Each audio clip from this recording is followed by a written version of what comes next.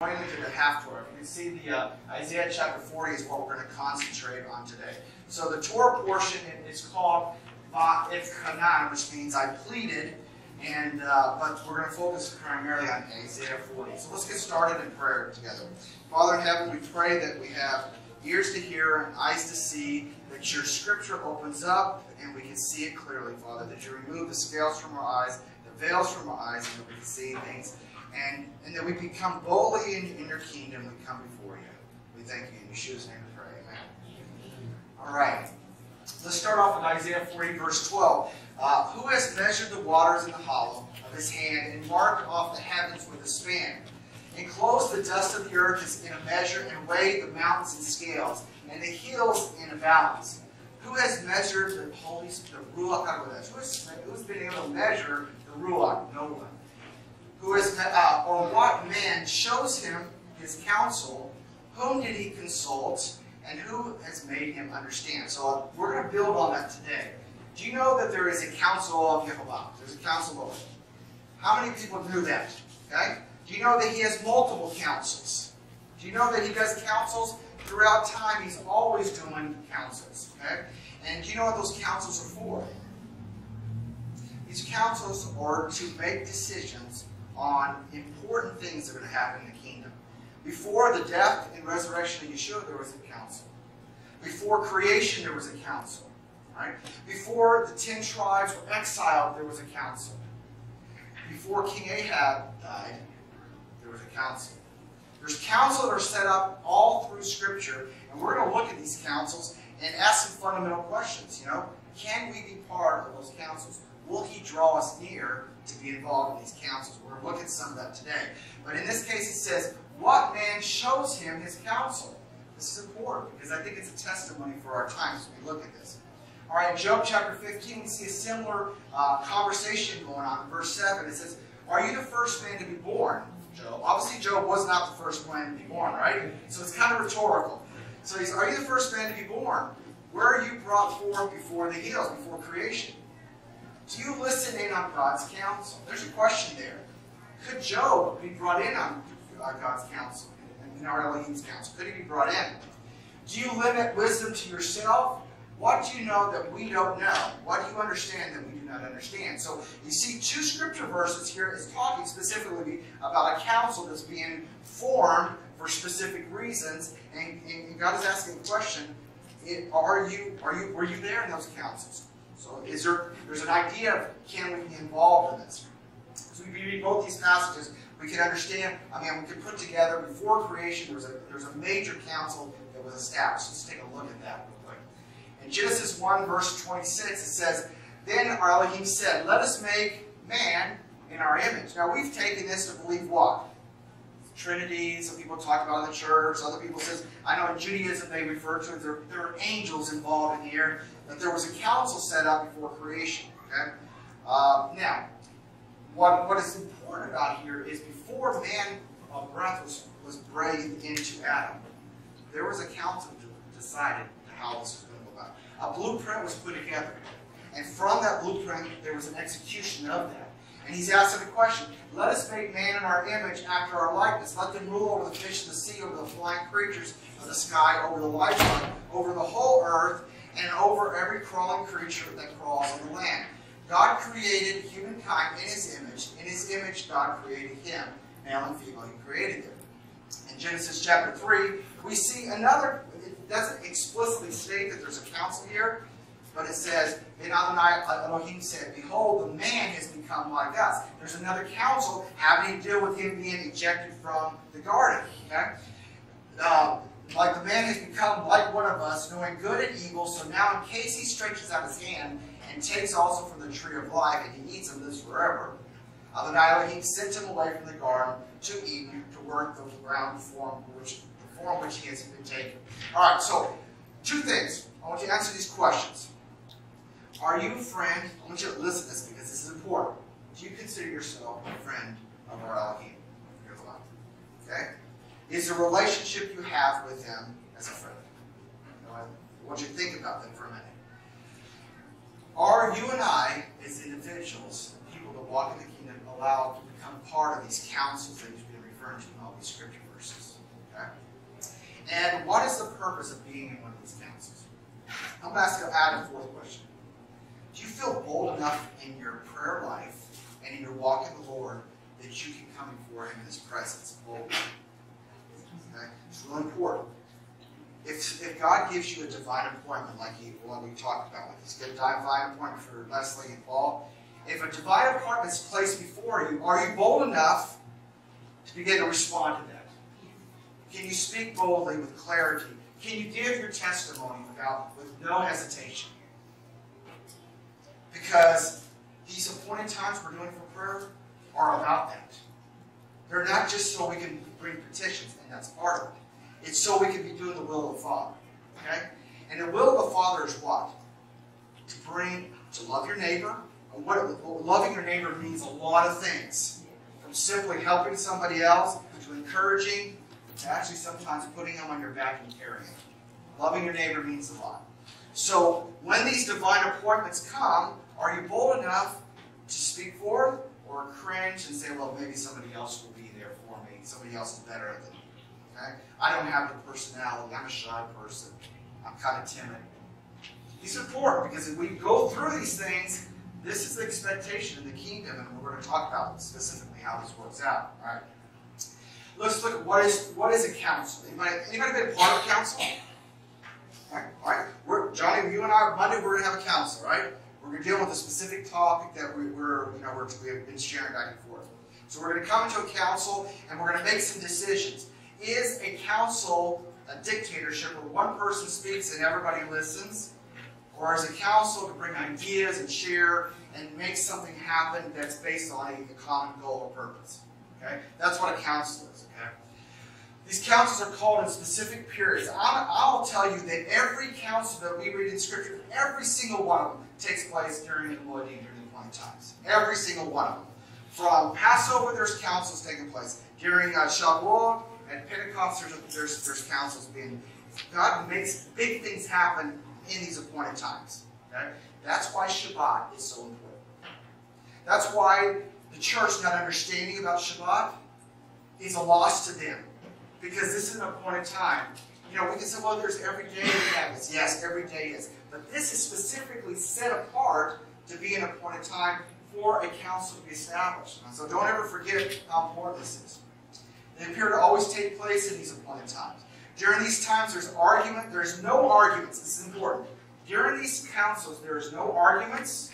There's no accusations. And the deceiver, Satan, cannot be present in these councils. Okay? In these councils, you are led through the Holy Spirit to speak when you're allowed to. Sometimes you're silent. Sometimes you speak. Sometimes you speak boldly. Sometimes you speak softly. But in these councils, all through the times, they're done in the Spirit. They're counseled all throughout Scripture. We're going to look at each individual. Okay? Next. In the kingdom, there's different levels. Anybody heard there's those who are greater in the kingdom and those who are lesser in the kingdom, right? What would be somebody who's greater in the kingdom? What would be somebody who's considered great in the kingdom? 24 elders. Very good. That's a good example. How about our 12 apostles? Okay? We would consider them. How about somebody who's meek and humble, who keeps the commandments of Jehovah every day of his life? That's someone who's great in the kingdom. Cares for the widows and orphans. That person's great in the kingdom. You know who's lesser in the kingdom? Or one who teaches that chores have been done away with. That's the person. Matthew 5 tells us that somebody who teaches other people that Scripture's been done away with is lesser in the kingdom.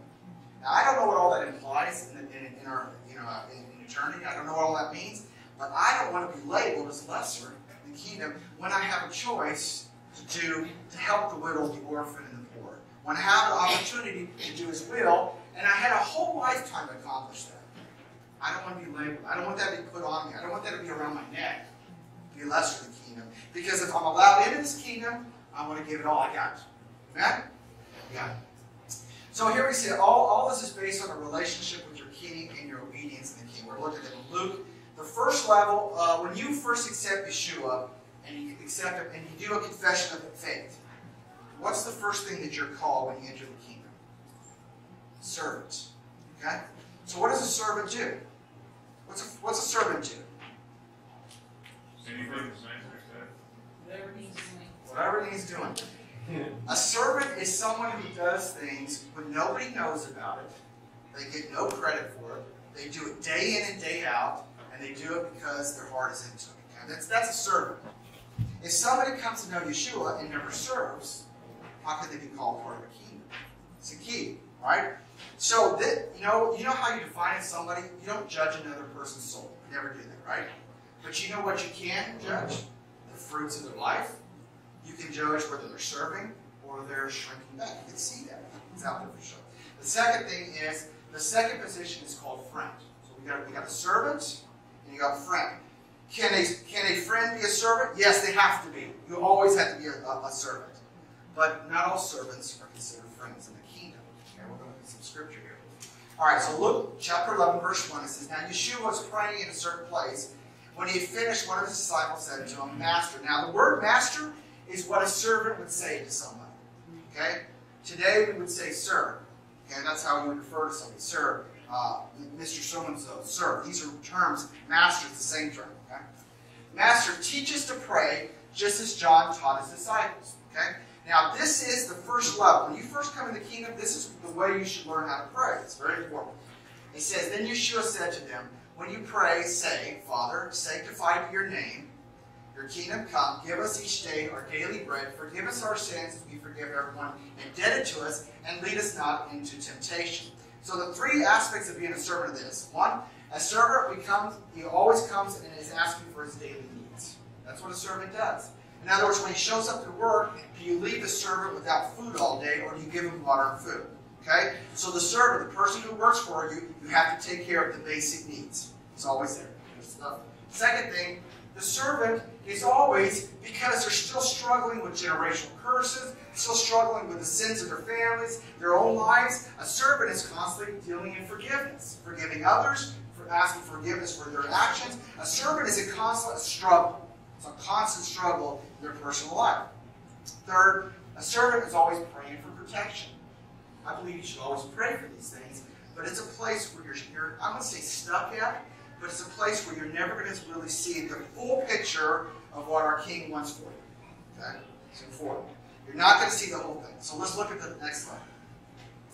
It says in Luke chapter 11, verse 5, Then Yeshua said to him, Which of you has a friend and will go to him in the middle of the night and say to him, Friend, lend me 3 loaves of bread, because a friend of mine has come to me on his journey and I have nothing set before him. Okay, so let me give you a picture. And has anybody been there? Somebody says, Man, I don't have the needs to set up this meal. So you turn to a friend and say, Hey, can you help me out here? Okay? So friend is between two situations. You've got this person on this end who's coming to them, and another person who's a relationship, okay, that they're asking for help. So what is that called when you have somebody in the intermediate, in the middle? What is that person? Mediator, broker, okay? Was Yeshua in the middle for that? Right? That's how Yeshua plays. So we would come to him for our needs. Can I have some bread? And then he would turn to the Father and pray for this. And that would be carried to him. So there's an intermediate relationship. Okay? So as he's speaking about a friend, it says, Then from within he may answer. So the guy who's being knocked on the door, he's not going to say it out loud. Well, hopefully he doesn't. In his mind, he says the following. Don't bother me. That door's already locked. My children are in bed. In other words, just go away. Please go away. You know, Carl, we're talking about that. It's kind of like you get that phone call. You see the cell phone, and the name comes across, and you go, Should I answer? Should I answer? Should I answer? Should I? Okay, I'll answer it. You hit the button, right? That's the same thing. At the door, somebody's knocking. Should I answer? I'll just pretend I'm on vacation. I'll never know. Oh, my car's out in front. Forget it. All right, what can I do for you? You see, this is the situation he's saying. Then I can't get up to you. I can get up to you and give you anything. I'll tell you, even if the friend will not get up and give him anything out of friendship, yet because of the man's persistence, he will get up and give him as much as he needs. And it's important. So this relationship in prayer, he's taking two contrasts. We got this relationship of a servant and this relationship of a friend. Okay? There are two parts of the kingdom, and we're going to see how one is impact, how one plays with the other. Now, Luke chapter 11 goes on, verse 9. It says, So I say to you, ask and it shall be given to you. Seek and you shall find. Knock and it shall be opened to you. For everyone who asks receives, and the one who seeks finds, and the one who knocks will be opened. And I will say this. How many people have knocked their whole lives and had to prayers and never hear the answers? Okay? How many people have had petitions and never heard something coming back? This is very important. I was listening to something on the news the other day, and the person says, well, why don't you just, they were not a believer, said, well, why don't you just pray for me? Okay? Well, what does a non-believer need to do? When a non-believer is asking for prayer, okay, but you're leading them, what's the main important thing to bring a non-believer into? It's very key. What do you bring a non-believer into? Into covenant, into relationship. You teach them who Yeshua is, the works of the Messiah. That's what you bring a non-believer. But if you have somebody who's been in the faith their whole life, what do you do with the person who's struggling and never getting answers to their prayers or their petitions? You got to find out why. But what are most people who are struggling in their faith dealing with? Sin and lack of obedience. Number one. Right? So when you got somebody who's a servant and having difficulty with obedience and issues, that's their blocking. That's why they're having issues in their prayer life. This is very, very important to understand why somebody always stays a servant in the kingdom and never gets into a relationship with a friend. Okay? Let's look at this here. It says in verse 12, what father, if his son asks for a fish, will give him a snake instead? And if he asks for an egg, will he give him a scorpion? If you then, being evil, know how to give good gifts to your children, how much more will your heavenly Father give the Ruach HaKodesh to those who ask him? That's the key. Right there. How many people have asked for the Holy Spirit to come upon them and change their life? This is really important. If you do not ask for the Holy Spirit to dwell and come and guide you in your life, you will always struggle as servants, one foot in, one foot out of the kingdom. Okay? Without the indwelling of the Holy Spirit, the leading and the prompting of the Holy Spirit, the Ruach, this will always be a struggle for you for the rest of your life. Now, I know a lot of denominations and a lot of places out there paint a picture of this, and I want you to understand what really, because we're going to use Scripture to define the relationship and how the Holy Spirit works in something. Okay? It's not just someone who speaks in tongues or interprets tongues. It's much more than that. It's hearing His voice. It's a prompting. When there's a divine appointment, you act upon those divine appointments. It's not stuck in this place where I'm not sure if I'm going to go forward. I mean, I have been there. I have sat in a balcony of a church, listened, and I just sit there looking at my watch and waited to get out of there. Has anybody else ever been in that place? 30, 45 minutes, you're waiting. Well, this pastor's going over way too long. I wish he'd hurry up and quit what he's got to say so I can get back to my life. That's a person who's not guided by the Holy Spirit. It's not.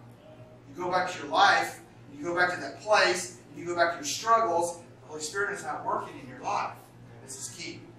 Alright, so in a position of friend, you are in a position where you're interceding for somebody else.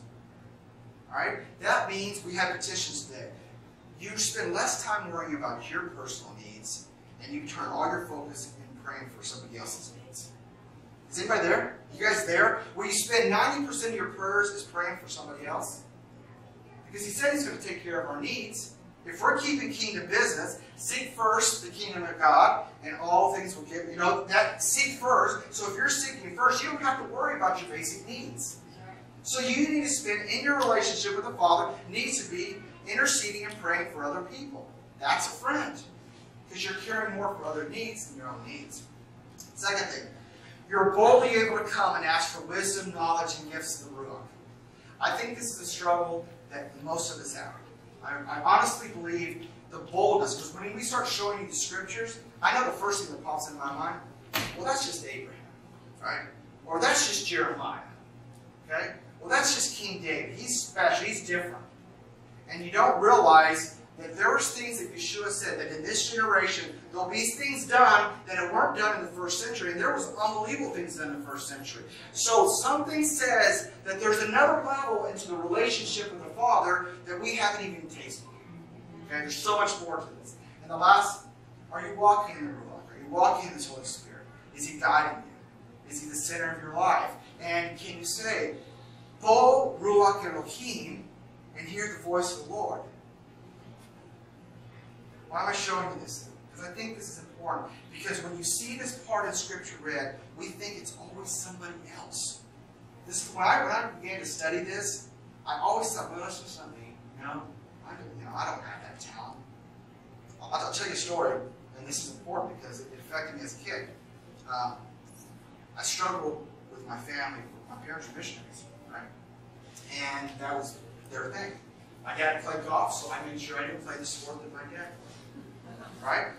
I struggled with that because I was in rebellion as a kid, right? And I remember my parents came back from Peru. I was in high school, junior high. It was actually 8th grade. I was in a junior high out in California, and a kid goes, "What does your dad do?"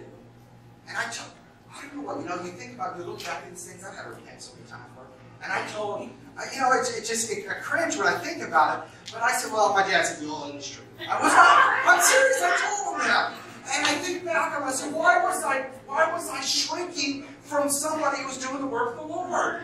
You don't know how many times I think that's bothered me, and I've had to say, if I ever find that kid, I'll tell him the truth. And then years later, in my 40s, and God is having the same place as my dad. I think that's funny, I'm telling you, because I never saw myself as him. That was him. That was what he was called to do. That's his plan for God. I'm going to do something else. And so I spent years doing other things. I guess I showed up to church. Because you know what? There was a time when I first got the Army, I'm going to show you this. There's times when I would go to church because I knew my dad would ask me what the sermon was. And I would go and I'd make sure I take the bulletin with me because in most of the bulletin it would tell me what it was about so I could share it with them. I wasn't going to lie to them, but I had to go. That's the wrong reasons. Right? That is not a relationship. That's not even a servant. So, that's what I'm saying. When we look at these things, we got to look at it. God is He's looking for people to get in His counsel. And I'm going to share this with you. It's just a different level. Let's take a look at this. From the position of a friend, you're able to go into these counsels. You can come into the courts of heaven and draw near to Him. You can intercede for others and have effectiveness in your prayers. And you'll see prayers being answered when you're interceding for others immediately. You'll hear His voice and He'll prompt you and tell you how to pray for somebody. Because when the Holy Spirit tells you how to pray, you'll be saying the right things. This is key. You'll receive multiple gifts of the Holy Spirit. It won't just be one, you'll have multiple gifts. Look at Apostle Paul. He had them all, right? Again, we don't see this as an Apostle Paul. That's a special guy, and he was. You receive physical and spiritual blessings, and this is the most important about being a friend of Ichabod, more than anything else. That not only are you blessed, but generations are blessed for your commitment and obedience to the Father. Generations. 3, 4, 5, 10 generations are affected because one person is walking there. Okay? This is very, very important. Alright, so let's look at the first time we encounter a counsel. It's in Genesis 18, verse 16. It says, "Then a man got up from there and looked down over Sodom, and Abraham was walking with them to send them off." And when Adonai says, and he turns, we believe this is the member, the pre-incarnate Yeshua.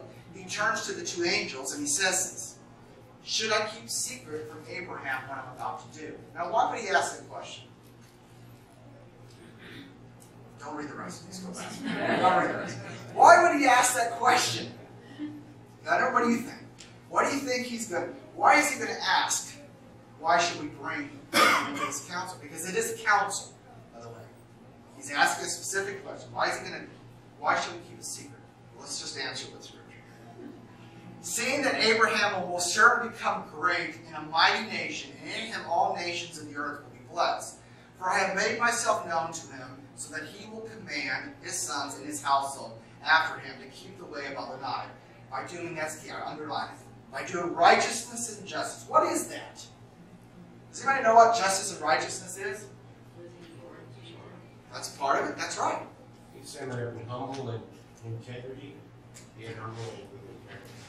It is the mandate of the kingdom of Israel.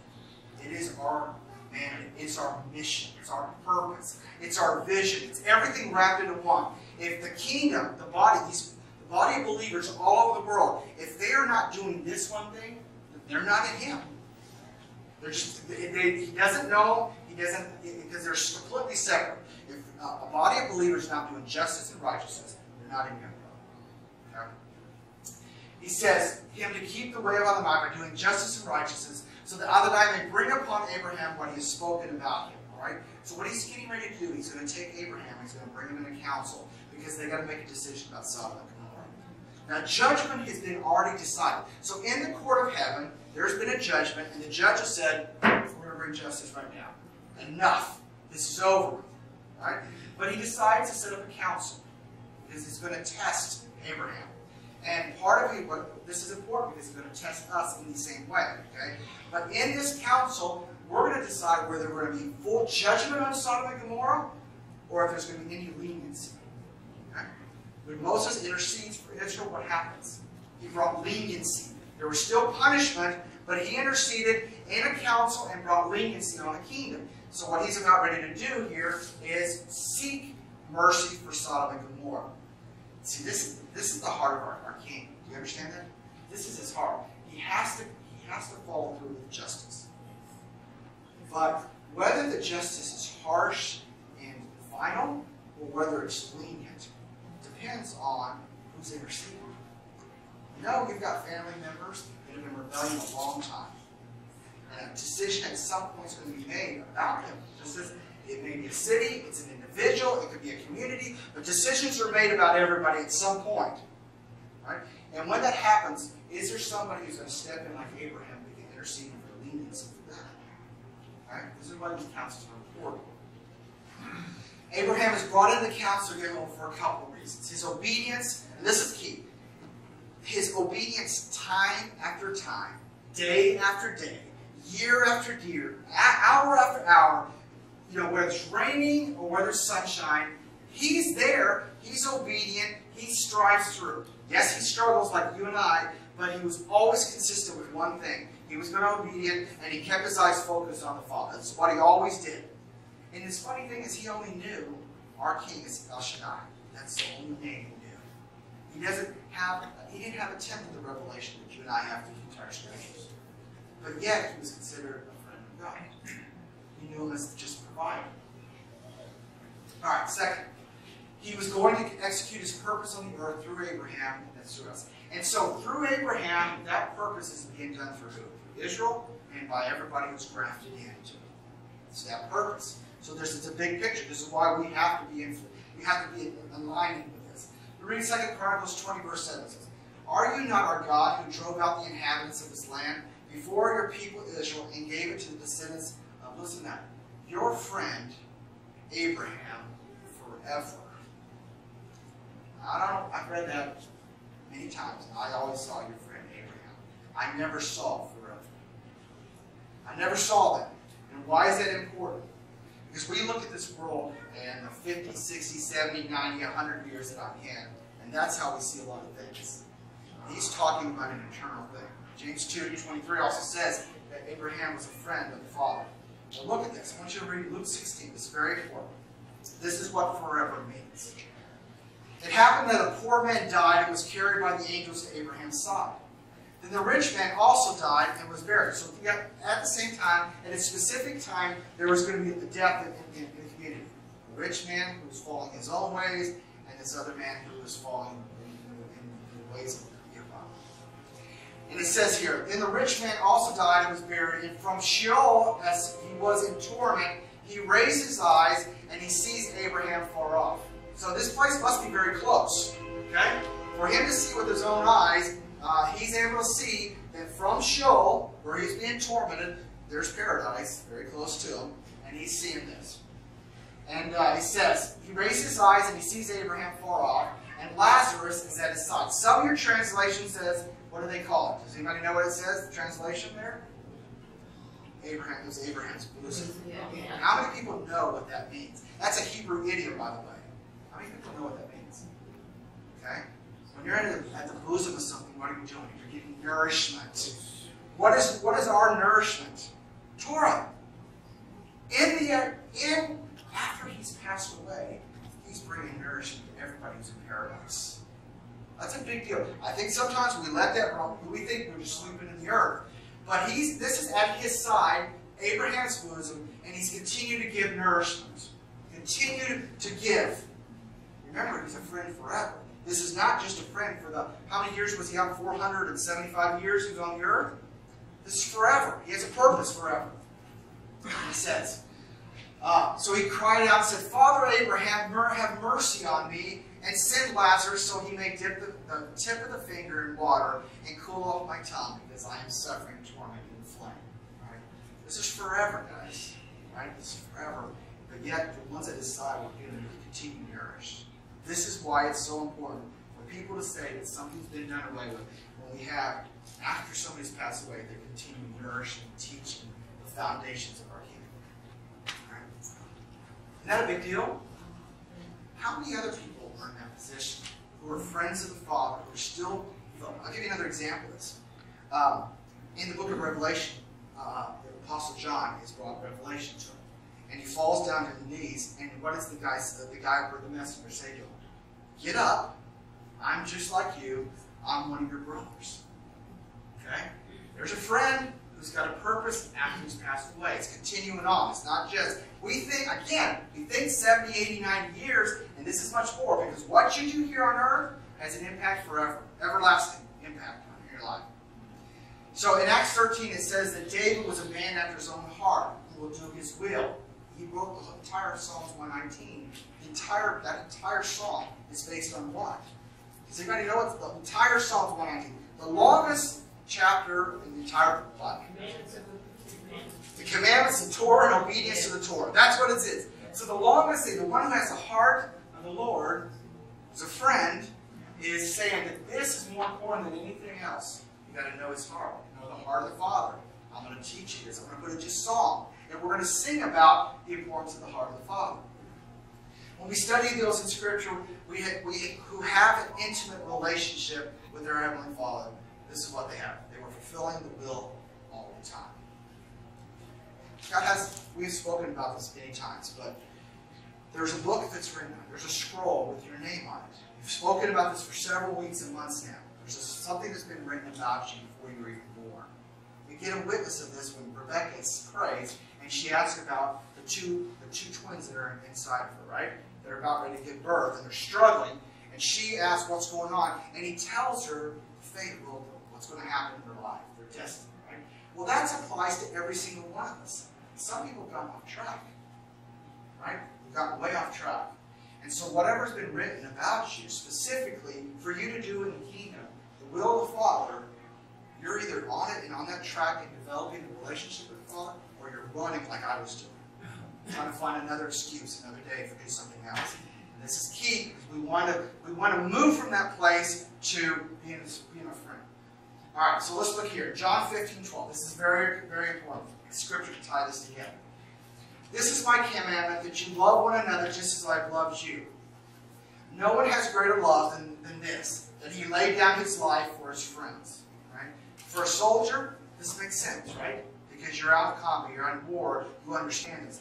But how do we see this applying to us on a daily basis? Sometimes we have to sacrifice. Yes. How many people have family members that are sick? Right? How many times have we actually had to set a life aside so we can focus on that family member? Hours and days and months and weeks and years for that. That's giving your life for a friend. That's what that means. You're taking your life that's been going in this direction and you're saying, I've got to set it aside because I have a family member I've got to give everything to. Because for whatever reason in life, this happened and I've got to set my life. That's giving your life for somebody. Now here's what he says to his apostles. Verse 14, John chapter 15. You are my friends. Okay, what did he call them before? Servants. What's he calling them now? Friends. You are my friends. Is a friendship, can a friendship go away? Who's had friends from high school you don't even talk to? Right? So, do friends disappear, right? There's condition here to this friendship. You are my friends if, I'll put that in red so you guys can see the if. If you do what I command you to do. That's a question that we all have to ask. What are you commanding me to do? What's my purpose? What's your will? What was I born to do in this kingdom? What's my position? And let me just spend all my time doing that. Yes, I got a job.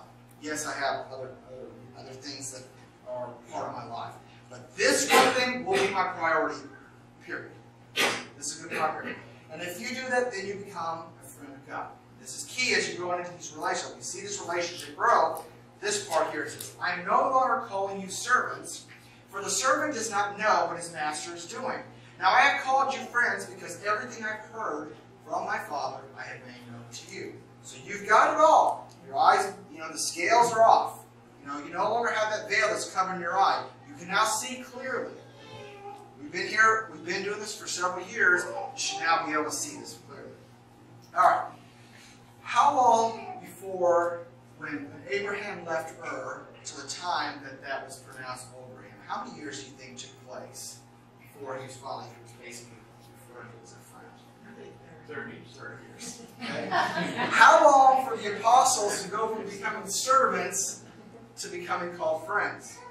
3 years. What do both of those things have in common besides the number 3? Time.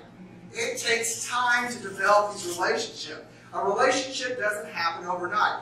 One of the reasons why we're doing what we're doing, we're taking those appointed times, and you're going to get that song show up at it's going to force you into habits. And in the beginning, it's awkward, but little by little, you'll begin to be able to expand your prayer life, and it becomes stronger. I will tell you, I met somebody that used to tell me that the average prayer every day was over an hour to 2 hours a day. That's strong. And I asked him, how did you do that? Because I'm thinking my 1 to 2 minutes, right? And he's talking 60 to 90 minutes, right? And he says, I started with 1 minute, and then 5, and 10. Year by year, I began to find time in my day. The Lord would wake me up, and I'd be able to spend time, and it grew. And that's when you said it's a process. That's where you have to have a goal, something you're shooting for. And if you're in the will of the Father, it becomes a lot easier. Okay? Relationships take time, as we spoke of before. Being a friend of your king has a lot of benefits. Say that again. Being a friend of Yehovah has a tremendous amount of benefits. Okay? Benefits you don't even see. Let's look at Jeremiah. Jeremiah has an interest. This is kind of where this is in true. He says, Jeremiah 23:18 says, For who has stood in the counsel of Adonai? Who has stood in the counsel of Yehovah? That he should see and hear his word. Who has heard to his word and obeyed it. Look, a storm of Adonai is going out in fury. Yes, a whirling tempest will swirl down on the hand of the wicked. The anger of Adonai will not turn until he has executed and fulfilled, look at that, the purposes of his heart. If you're a friend, okay, and you're in his will, he's going to let you know his purpose. And he's going to let you know it pretty quickly. Like Abraham. Abraham, we're going to bring you in about Sodom and Gomorrah. This is what's happened over at Sodom and Gomorrah. And this is what I want you to think about. All right? Now, this is what I want you to focus on. I'm going to read verse 20 again. The anger of Adonai will not turn until he has executed and fulfilled the purpose of his heart. In the last days, you will discern it clearly. So let me say it. We are in the last days. Whenever you have your eyes pop open, I want you to be focused here. We are in the last days. If for any reason you don't think we are, Israel's back. Okay? Jerusalem's back in the hands of Israel. I'll show you an example. See this? It's called the Does anybody know where that comes from, that color? It's from a snail. Right? But why is that important? Because they had a council in Jerusalem. Several members of rabbis came together and said, should we continue keeping our tzitzit the color white, or should we make it a dye and find a blue color? And they argued in the council. Some put their opinions here, and some said another opinions. Within the week, this is back in the 90s, within a few weeks on the coast of the Mediterranean of Israel, thousands and thousands of things were washing up on the shore. We are in the end times. That doesn't happen unless we're coming upon the end times. Right? That's really, really important that we know that. It has to be sobering, but here's what it says. In the last days, you guys are going to understand this very clearly. All the scales that are on our eyes, they're going to fall off. They're going to come off. We're going to be able to see clearly. All right. I believe that Jeremiah is telling us that today, in our days, we will be given understanding and wisdom and be able to stand in the counsel of Yehovah. I'm going to give you several examples about these counsels. So this should be something in your life. You get invited into something because you're a friend and you're somebody's loyal, right?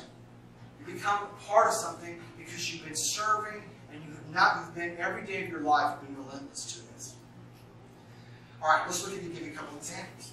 This will kind of open his picture. In Daniel chapter 12, verse 4 says, "But you, Daniel, close up the words and seal the book until the time of the end.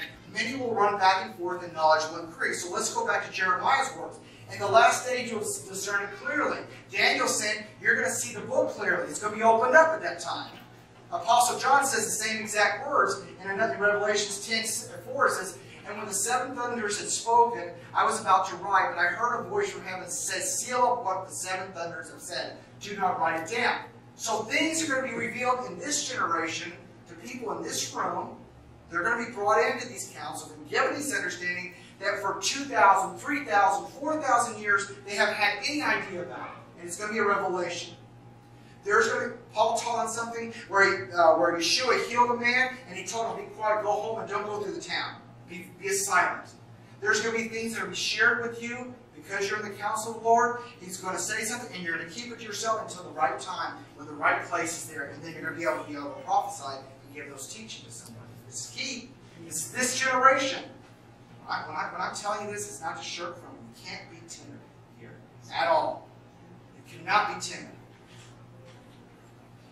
1 Kings 22. So let's look at a council. Now, Richard and I had a big midrash. We had a discussion about this council.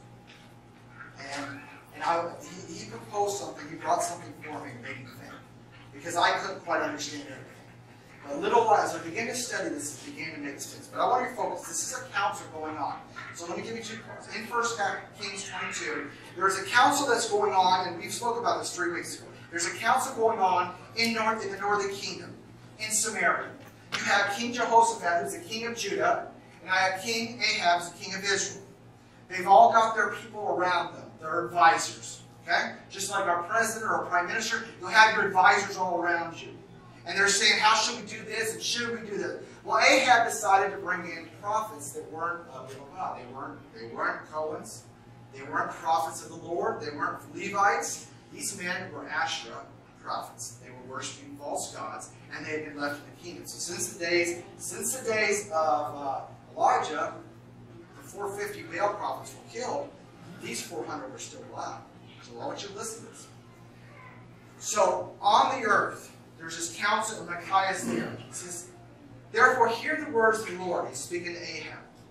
"I saw the Lord sitting on his throne, and all the hosts of heaven standing by, on his right side hand and on his left. And the Lord said, who will persuade Ahab to go up that he may fall at Ramon Gilead?" So let me stop right there. A decision had been made. Ahab actually repented of his sins, but he didn't clear the northern kingdom of violence. You still have the 2 gold calves in Tel Dan and Bethel. You still have these Asherah prophets. There were still high places where people were burning incense on these places. There's still people that were worshiping false things. He did not take a stand. He took a stand for his own life, but he didn't take a stand. So the Lord said, "I gave you a chance. I wanted you to clear this up. You did repent, but you didn't clear the things. So a time has come for me to bring this chapter of your kingdom. Your dynasty, the Omri dynasty, is going to come to a close now." And so the decision was made by a judge in a court. Okay? And so now we have a council to decide how to execute that judgment. Does that make sense? Do judges not do this? Judges do this all the time. They make a decision, you say it's guilty, then they deliberate on the term of the sentence maybe a week later or a few days later. It happens all the time in the United States. A counsel. Usually he takes his own counsel. Sometimes he may call somebody else and say, "How did you act in this thing?" He may seek out, that we never see judges do. Okay. So then he says, "Then the Spirit came forward and stood before the Lord." So what happened? We go back to verse 20. It says, "And the Lord said, who will persuade Ahab to go up, that he may fall at Ramon Gilead?" And so one individual spoke up in the council and said this thing. And then somebody else said, "Well, what do we do this?" And another person says, "What do we do this?" So there's in these councils, he's letting his people, his creation, he's letting them give advice. He's bringing them in. And finally it says that one individual, one of the created beings, the Spirit, came forward and stood before the Lord and says, "I will persuade my king. I will persuade him." And the Lord said to him, "In what way? What's your plan?" You ever been in a meeting? You voice something, and then the boss turns and he says, "Well, what's your plan?" I've been there. And then, okay, now I got to come up with something, right? Well, he's got to come up with a plan. He's thought it through. And so he says, I will go out and be a lying spirit in the mouth of these prophets. Now, these weren't Levites, these weren't Cohens, these were false prophets in the nation of the northern kingdom. Let me tell you about these false prophets. These false prophets taught the nation of Israel, they taught the Israelites that there was such thing as fertility worship. And it was okay to do that. And not to seek Jehovah out to not be your Shaddai, to seek this out because somebody could become pregnant if they sought this God out. That's what they were teaching. So in other words, what were these prophets teaching? Lies. Lies. What were they doing? Every day they woke up, what would they teach? Lies. And the next day, what were they teaching? Lies. That was their life, to teach lie after lie after lie, and deceive and deceive and deceive. That's who these 400 were. That was their character, that was their nature, that was who they were. That's who they sold themselves to, because they were not worshiping the one true King. So let's keep going. When a deceiving spirit is placed into these men, it was what they already were. You're not changing their nature. You're just bringing their nature out. You're allowing them to be who they always have been. Does that make sense? So then he says, I'll go up and put a lying spirit in the mouth of all the prophets. And the Lord said, you shall persuade him and also prevail. Go out and do so. So therefore, look, the Lord has put a lying spirit in the mouth of all these prophets of yours, and the Lord has declared disaster against you. Do you know that King Jehoshaphat refused to take any advice from those 400 prophets? They were in the council, and he said, I don't care about what they have to say. We're not listening to that voice. In this council, we're going to take people who are the one true God. That's key. That's key. It's council. Right? Does everybody understand a council now? So, let's look at Micaiah. Do you understand that Micaiah, in the Spirit, was taken up into this council and able to see all this? Do you see this? This is somebody from the earthly realm that was taken out of the earthly realm in spirit and allowed to see a big picture of the council of heaven. And he was given the information. I'm telling you, this is what's going to happen in this generation. There's going to be things happening all over this world where people will be brought in, placed in certain positions, in cabinets of prime ministers and kings and all. And God's going to put them there for a time when they're going to be able to be part of that council. And they're going to be given information, because that's what our scriptures tell us, and they're going to be able to speak clearly to these presidents, kings, and prime ministers. All right. We know in order to come into the council, we must be considered a friend first. You cannot come into that council if you've been Christian. If you don't have a relationship, you'll never be brought in. When you develop that relationship, he becomes known as friend. There's going to be times when he says, come in, I'm going to give you a little information. The secret things, but they're not secret. Just so the rest of us don't have it. They're secret. No arrogant person can ever get in the council of the Lord. Okay? This is the person who comes to the council of the Lord must be very humble, must be meek, must have a love for people, must be like Abraham who wants to save lives. Okay? So we're going to look at 2 more councils as we get into this. You're going to see how important this is. Genesis 18:30 says, Abraham drew near and said, will you really sweep away the righteous with the wicked? So let's give you, so Abraham is concerned about what? Just read this again. Abraham drew near and said to his guest, who we believe is Messiah, will you really sweep away everybody in Sodom and Gomorrah, even those who are righteous or following your ways? Are you going to get rid of them too? What's he concerned about? What's he interceding for? Righteous people. I'm going to show you, Carmen and I talked about this earlier last time, is there was never an intercessory for Lot. Say this again. He never brings Lot's name up. He never speaks of him. He never talks about his own nephew. Ever. When he does his intercessory and he tries to save lives, he's focused on righteous people. Is that person merit being in the council of the Lord? Because it's got to be more than just the person you know that you're interceding for. You've got to have a heart for people that you don't even know and be able to intercede for them. That's how you get brought in these councils. It's way beyond, it's my cousin. It's much more than that. So what Abraham is key for now, how he's going to proceed. Let's look at this. In verse 25 it says, he begins, okay, this is interesting because I've read this and I read through it real quick. But the way he uses his terminology shows something that's really important. First of all, he says, far be it from you to do such a thing to cause the righteous to die and the wicked. so that the righteous and the wicked share the same fate. Far be it from you. Shall the judge of the whole world not exercise justice? What's Abraham saying? Yes. I know your nature. I spent the last 30 years being obedient, and I know your nature. Every day, in the heat of the day, in the ninth hour, I come before you and I pray. I've been doing this for year upon year, day upon day, month in, month out. I've been coming before you, and I know the nature because we've developed a relationship, and I know you. So just to completely wipe out Sodom and Gomorrah and kill everybody, righteous and unrighteous, is not your nature.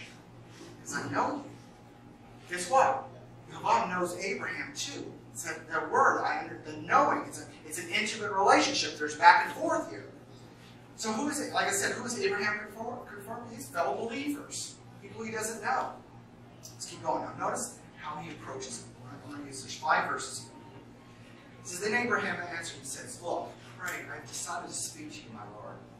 Though I'm dust and ashes. What's he saying? I'm nothing.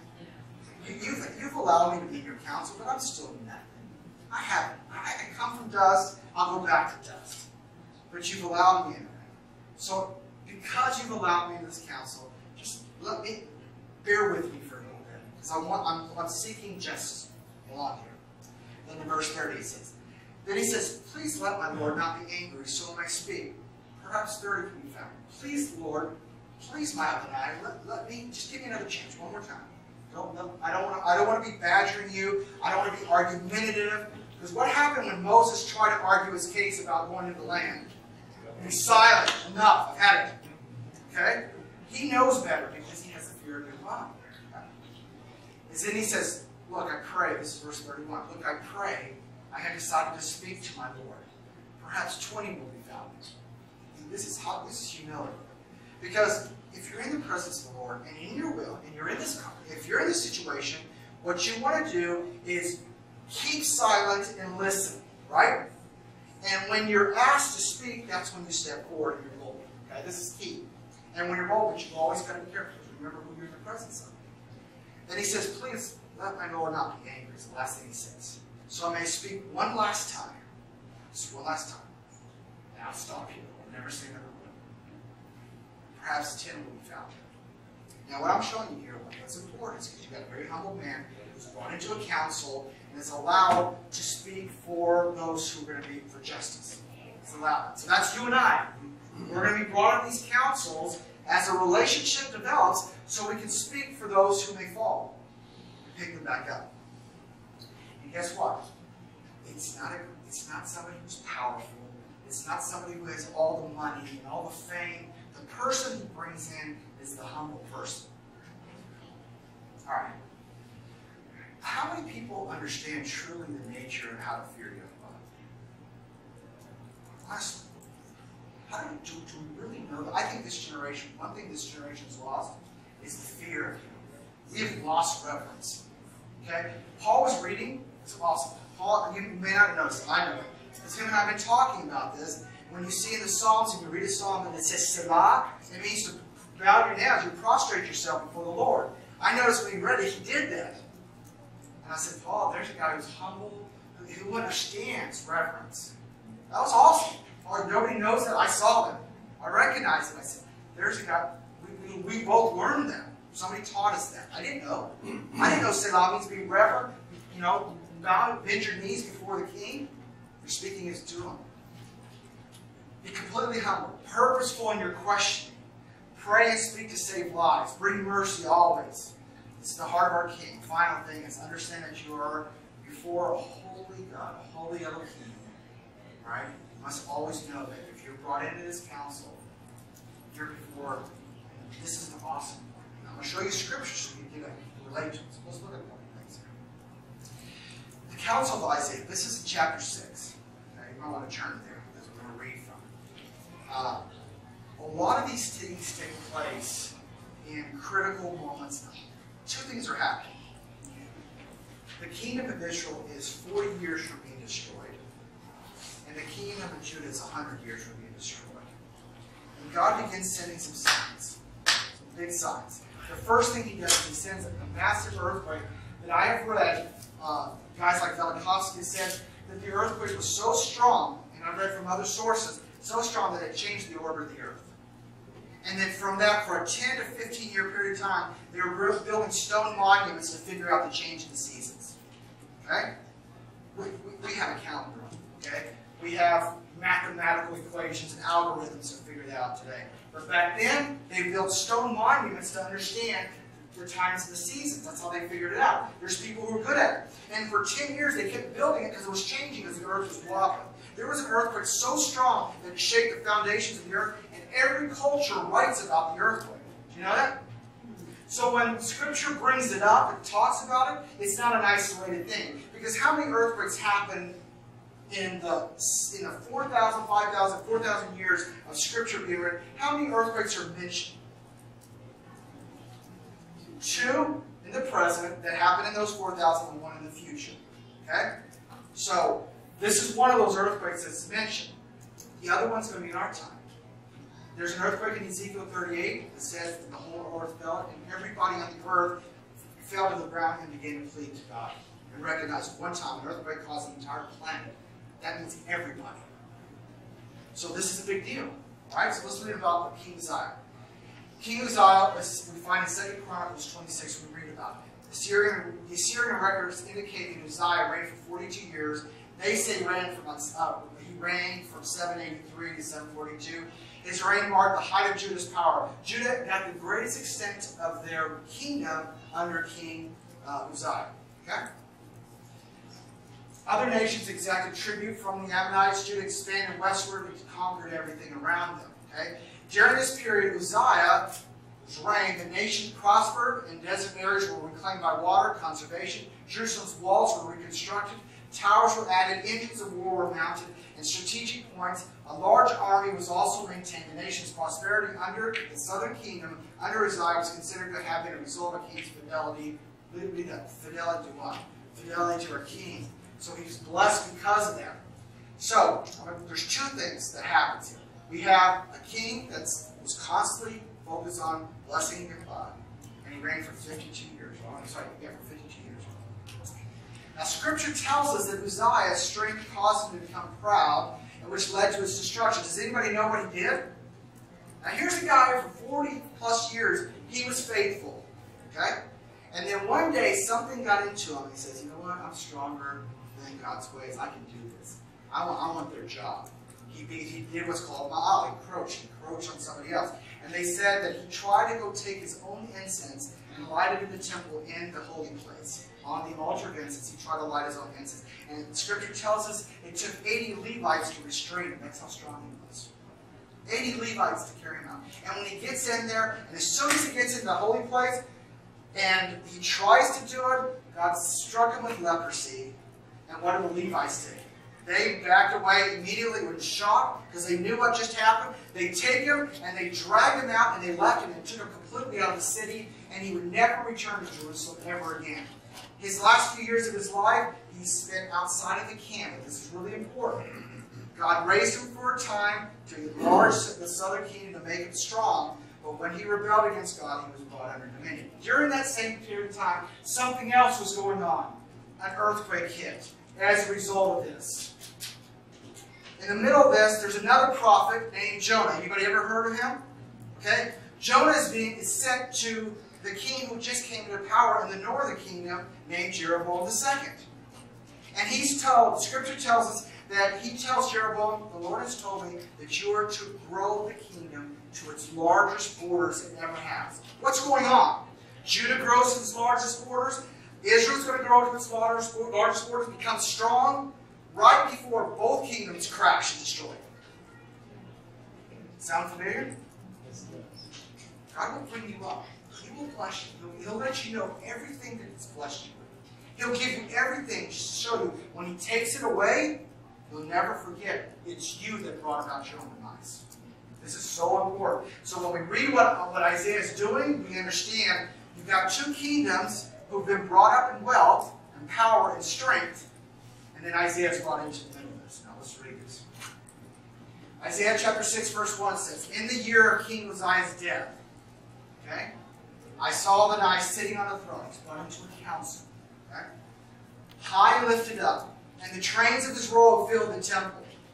Seraphim, I love this because this gives you a picture that we don't have glimpse to, but Isaiah was given a glimpse to at one time. Seraphim were standing above him. Each had 6 wings. 2 he covered his face, 2 he covered his feet, and 2 the seraphims used to fly. Okay? And one called out to another. They began to speak to one another in prayer. Holy, holy, holy is Adonai Sabaoth. This is the King of hosts, Lord of hosts. The whole earth is full of his glory. And they began to sing this. Okay, so here you have Isaiah. He's brought in the spirit just like Micaiah. Let me say it again. Micaiah was brought into a council, right, in the spirit. And here Isaiah has been brought in the same exact way in the spirit he's been brought into the council of the Lord. But notice what Isaiah does. Let's read this. Verse 4. Then the posts of the door trembled at the voice of those who called, and the house was filled with smoke. I believe as this trembling took place in the heavenly realm, the earthquake hit the earth in the earthly realm. I think they were simultaneous. I think it happened. I believe Isaiah was going in his time of prayer. He got on his knees. He could have been in the 3rd hour, the 6th hour. We don't know. He was going into the time of prayer. And as he was taken in the spirit to this, and the whole earth got hit with an earthquake. But I guarantee he was oblivious to it. He didn't know what was going on in the earth, but he knew what was going on in the heavenly realm. And this is what he witnessed, what he wrote. Then the posts of the door trembled at the voice of those who called, and the house was filled with smoke. Then I said, Oi to me, Isaiah says this. Now this is a humble man. Oi to me, for I am ruined. He's fearful for his life, because he knows where he's at. For I'm a man of unclean lips, and I'm dwelling among people of unclean lips. For my eyes have seen the King, Adonai Sabaoth. He recognizes in his eyes, in the spirit, where he's at. This is so sobering. I think we would all, Daniel said he got sick in the presence of the Lord. Isaiah's feeling the same thing. He's feeling overwhelmed by this thing. And he knows the things he's been saying, L'Shem Hara. He's saying, my lips are tainted. I got iniquity on my lips. And that's what happens. Verse 6 says, Then one of the seraphim flew to me with a glowing coal in his hands. Where did he get those coals from? The altar of the heavens. He took one of the coals, the eternal fire that's in the heavenly realm. He took one of those coals, which he had taken with the tongs from the altar, and he touched my mouth with it and said, Behold, this has touched your lips, your iniquity is taken away, and your sins atoned. That was a big deal. What did that do for Isaiah? Confidence, strength. He felt he belonged there in the council. That's key. He belongs in the council now. Because he now reached the level where his iniquity had been taken away. Behold, this has touched your lips, your iniquity has been taken away, and your sins atoned for. Now read what it says in verse 8. Then I heard the voice of Adonai saying, Whom should I send? Who will go for us? There's a council. Who will go for us?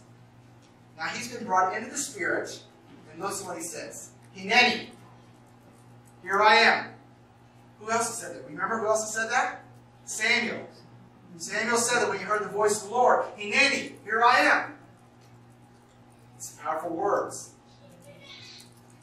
I will go. Send me. And a council was made, and Isaiah responded. He spoke one time in that council. That's all he said. I'm going. Amen. Abraham spoke multiple times, right? There's been times when you speak multiple things, and sometimes when you only have one word. And sometimes you just listen and look and remember. Okay? These councils are important. What was the purpose of the council? Well, it tells us here. Isaiah 6 verse 9 says, Then he said, Go tell the people, this is the message today. Hear without understanding, and see without perceiving. Make the heart of the people fat, their ears are heavy, and their eyes are blind. Else they would see with their own eyes, and hear with their ears, and understand with their heart, and return and be healed.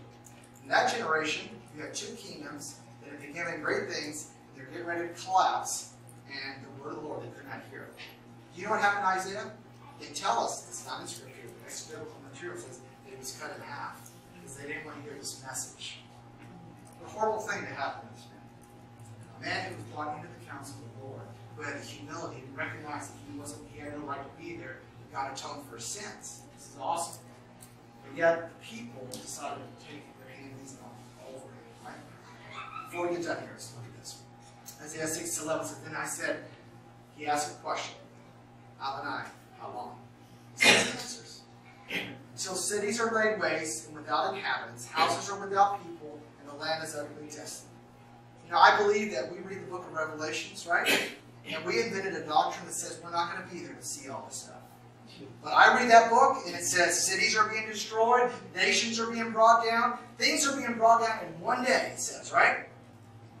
And I don't see anywhere it says, I'm going to take the people and I'm going to take them out of this. All I hear in the book of Revelation is you need to repent and turn to the Lord, because those 7 churches were given warnings, were they not? So those 7 churches were given warnings, and only one says, I'm going to keep you for the final hour of trial. That means they're going to be there. That means they have the same problems in this generation as we have in our generation. We invent fables to get out of trouble. That's what that is, it's a fable. Let's look at the final counsel. This one I like. Luke 9 verses, this is the final counsel. Luke 9 verse 28. Now it came to pass about 8 days. Okay, so where is 8 days important? And where's 8 days important? What's that? Circumcision. What else? Where's an 8-day celebration? The final day of Sukkot. Very good. All right. So let's see if we can follow a train here. Okay. Now it came to pass about 8 days after these sayings, he took Peter, John, and James. Is that a council? That's a council. Okay. He took 3 of them. And he went up to the mountain. Now some people say there's a Mount Hermon on the north side of Israel. It could be any mountain. We don't know what it is, but let's say Mount Hermon. He went up to the mountain to pray, and he prayed, and the appearance of his face was altered. Whose appearance was altered? Yeshua. He completely transfigured. He was altered, and his robe became white and glistening. And behold, 2 men talked with him, who were Moses and Elijah. Now let's stop right there.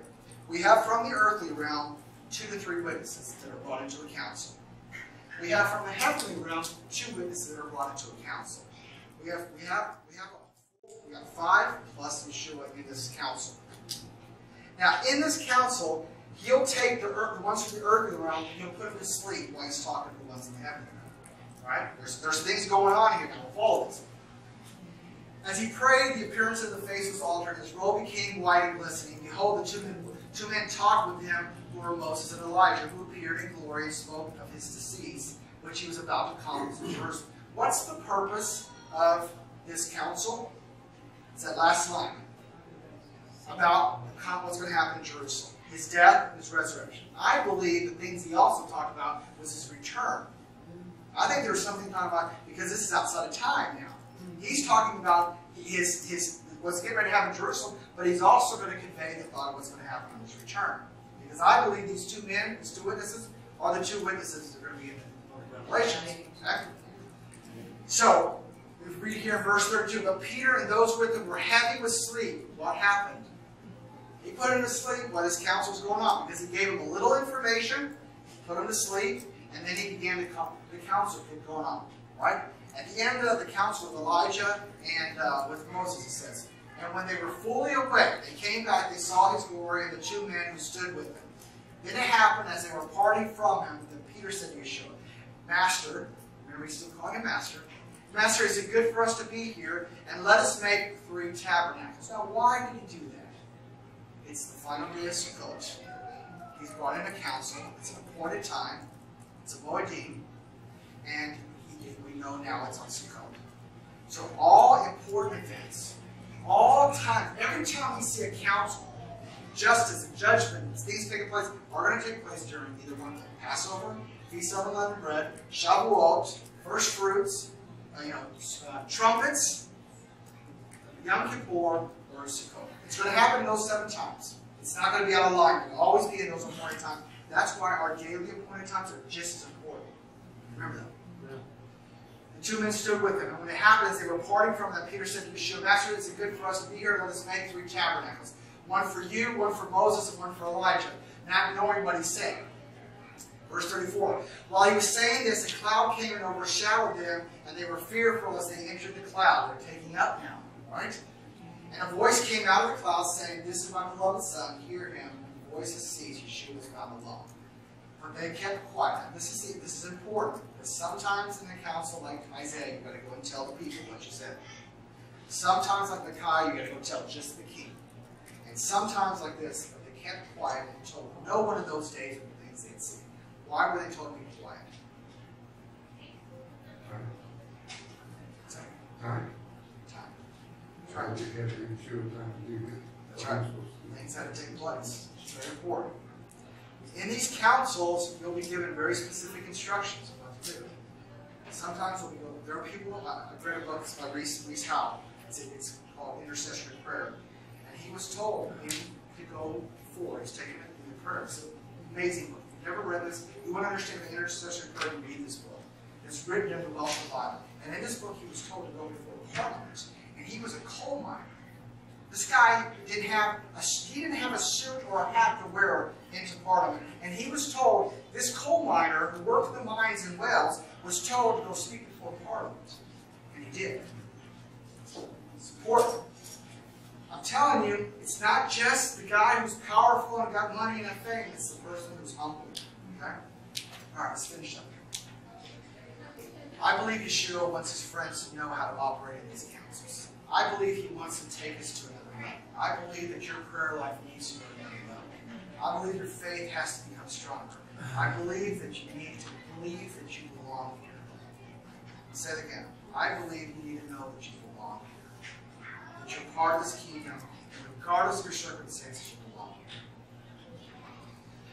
I believe there's a foundation being laid. Something's getting ready to happen on this earth.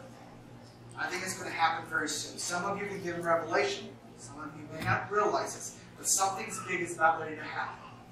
Okay? I believe it's time that we step up our prayers and we really focus on what God's will is in our personal lives and begin to really take off. Don't slow down. Don't let anything distract you. Monday morning hits, it's work, you go to work in God's kingdom. In God's kingdom. You go and ask him what your will is. Because something's getting ready to happen very soon, I believe. I don't know. I just know it's going to affect this entire country and planet. Something's going to happen. We're seeing things happening in the spirit. We know. Everybody, non-believers and believers know something's up.